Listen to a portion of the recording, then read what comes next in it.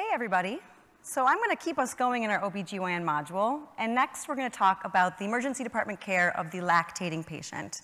And as we're getting started on this, I want to put you in one of your shifts. You're working a shift in whatever the low acuity version is of your department. So maybe it's fast track, or maybe you call it an urgent care. Whatever it is, it's a unit where they take doctors who trained for 7 or 8 years to become expert resuscitationists and make us spend all day seeing sniffles, sore throats, and chronic back pain in a manner that I can only assume was designed specifically to make us all exceptionally crazy.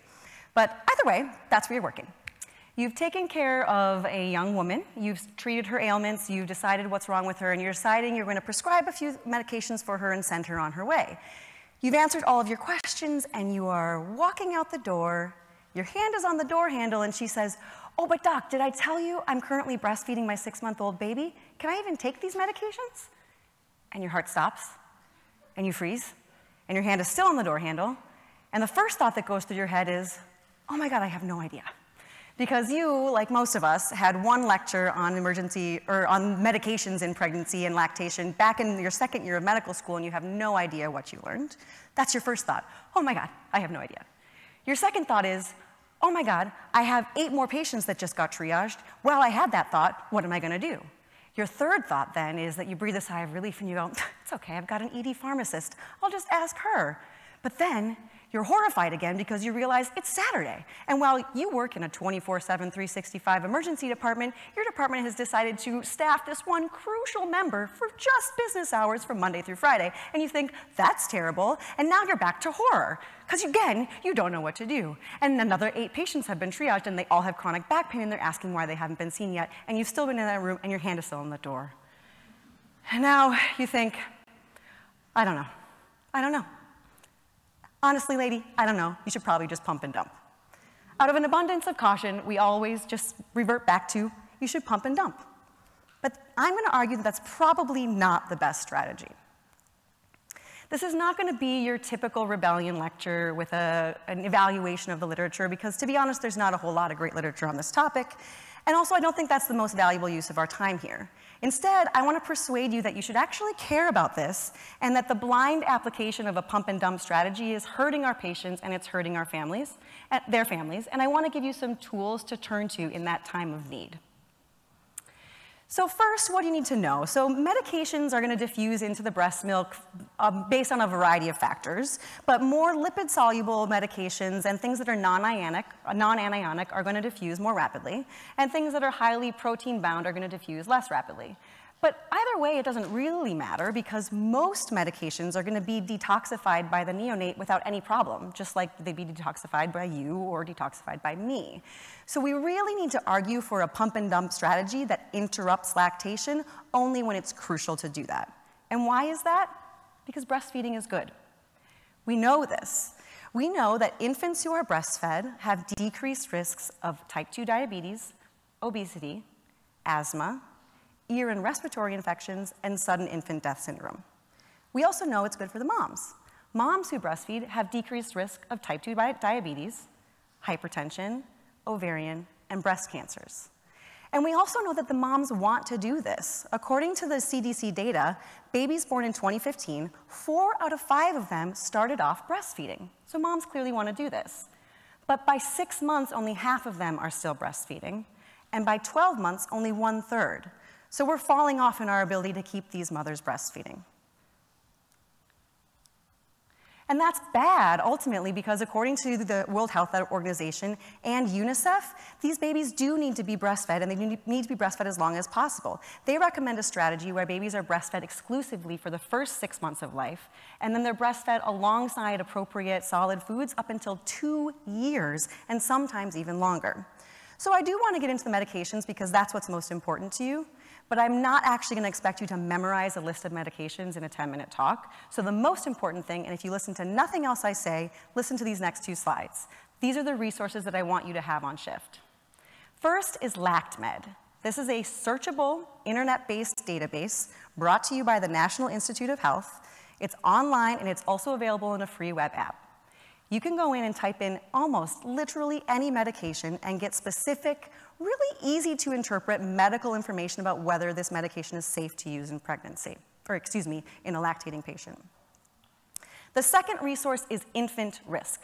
This is a 1-800 hotline number available during business hours in Central Time. And what I like about this is it's probably not what you're going to use, but you can give this phone number to your patients, and they can call it, and they can ask for advice on something over the counter that they might want to be taking without your advice.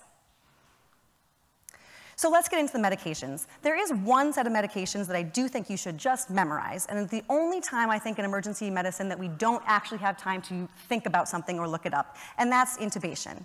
You should know that etomidate, propofol, succinylcholine, and rocuronium are all perfectly safe to use in a patient who's lactating. But what about ketamine? Some of us are moving toward using ketamine for RSI. Unfortunately, the data is not super great or compact on this yet. It's not out. The data is not out. So we think that ketamine is not getting into the breast milk when it's given to human subjects, but we don't really know. So the guidelines right now are to avoid using this medication if you know the patient is lactating. Now, I will say, though, that those guidelines are really probably designed for the anesthesiologists who are taking their time and planning an intubation up in the operating room. If you're intubating a mother who's nursing in the emergency department or out in the field, you need to do whatever you have to do to save that patient's life, and that's probably using whatever you're comfortable with. Nursing and lactation are a secondary issue at that point. So now, the second category I want you to know about is not a time-sensitive one, but it's something that we do so frequently, I don't want you to have to think about it. And that's that iodinated contrast and gadolinium, both perfectly safe. No need to pump and dump. Okay? So now moving on to a few other topics. So the care of the lactating patient is often focused around the safety of the medications, but that's not the whole patient issue. And I gave you some resources that you can look up all sorts of medications. But I want you to think about a few other issues.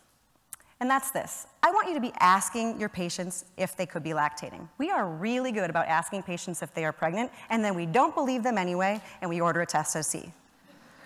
But we never ask if they could be lactating. If we just ask anybody, any young woman of reproductive age, if they could be breastfeeding at home, if they are breastfeeding at home, then we'll know far earlier in the care of our patients, and that's going to affect every decision we make, and we're not going to be making a panicked decision with our hand on the doorknob. The next thing is that these women who are nursing, they need to be feeding their infants or pumping at least every 3 to 4 hours for a couple reasons. 1, to maintain their milk supply, and 2, for their own comfort. I don't know about you, but in my ER, any patient who's getting any amount of workup is probably going to be there for at least 3 to 4 hours. And certainly if you're going to be admitting them, they're going to be in my department for more than 3 to 4 hours. Your hospital has breast pumps. Do what you can to facilitate the pumping needs of your nursing mothers.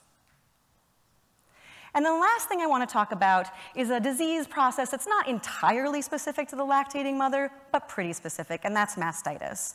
This is the painful, red, swollen breast tissue that's usually caused by nipple trauma, or it can be caused by some clogged breast ducts, the milk ducts. Treatment for this within the first 24 hours is with warm compresses, anti-inflammatories like ibuprofen, and frequent pumping or nursing. If the patient doesn't improve within the first 24 hours, then you're going to be adding antibiotics, and these are your choices. And if they don't improve even after you start antibiotics, be sure to consider a breast abscess and get an ultrasound. And the most important thing about the treatment of mastitis is that they need to continue breastfeeding or pumping throughout. Because like I said, one of the major causes is clogging of the pores of the ducts. And so if those are clogged, the only way to treat that is to continue pumping or breastfeeding. And there's really no reason to stop. So to summarize, your go-to intubation medications are a go. These women need to be feeding their babies or pumping at least every 3 to 4 hours, so make sure to help facilitate that while they're in your departments. There are great resources online to help you make these decisions. This is a chart made by Lauren Westifer of the Foamcast podcast, and she has a great post on this, a wonderful quick reference table that I encourage you to just save on your phone or at least know that you can go find quickly. And when in doubt, if something's not on those, turn to LactMed or infant risk. Thank you.